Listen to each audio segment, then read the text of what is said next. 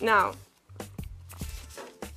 make sure the flat part faces towards you, and this end part, which doesn't flap, faces opposite. And what you do is you take this corner here and you fold it just like that.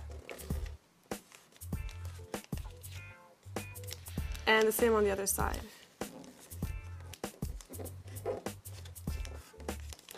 Fold this inwards. Make sure you get something like that. Then you open this all up. Take this flap, this is the tricky part. Open it and flatten all of the creases that you've already made.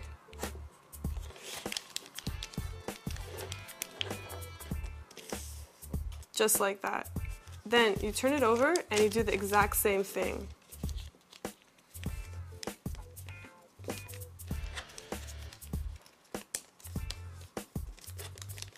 Fold it inwards, just like you did on the opposite side. Take it out, open.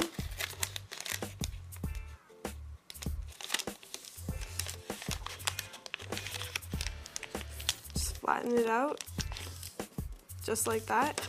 Now you should have something like this. And we're almost done. This would be the wings of the bird. Now you open this part.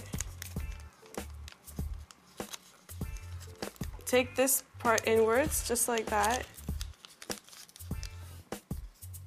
and fold it just like this. And you do that on the other side as well.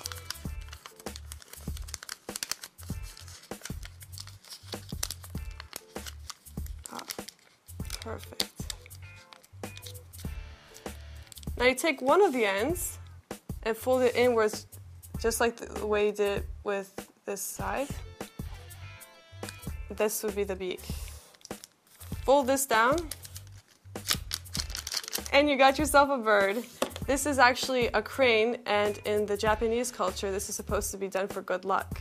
So, do this again and you'll get some good luck. Thanks for watching.